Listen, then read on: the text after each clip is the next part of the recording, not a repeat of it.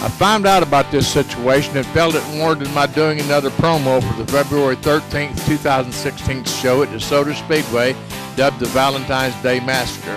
The hearts of the group of men that drive these cars are very large.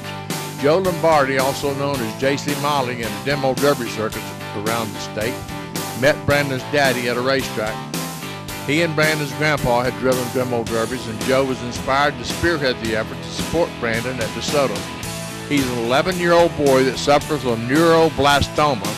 I can hardly spell it, let alone say it, but it's the type of cancer that typically attacks the adrenal glands, and I understand Brandon's disease has developed into stage 4, which means pretty well that it is spread to other parts of his body.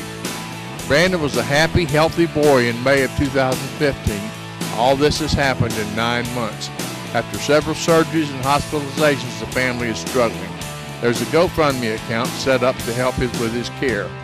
Brandon, be strong. The Demo Derby cars will have this sticker for this race February 13th. You can find it in your heart to go to the GoFundMe account and help raise money for Brandon. We would greatly appreciate it. Bar any medical issues, Brandon will be at the track this week for you to meet. Come out and help us help Brandon at DeSoto Speedway.